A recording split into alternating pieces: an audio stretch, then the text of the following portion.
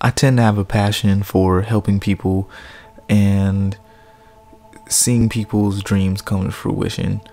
And I believe that stems from two places, one personal and one collective.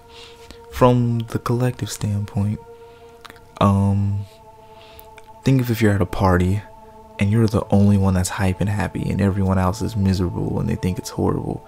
Like, though you'll have a good time, you know that it would have been way better if you could find a way to engage everyone else. And from a more personal standpoint, like,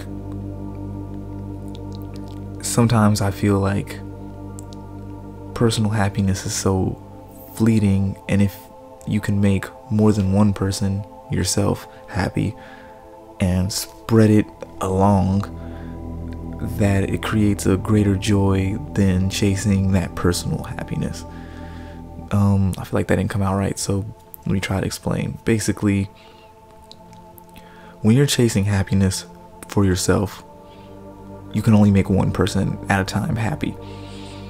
But if you try to make everyone around you happy, you can increase that happiness and then create a collective happiness that's bigger than yourself.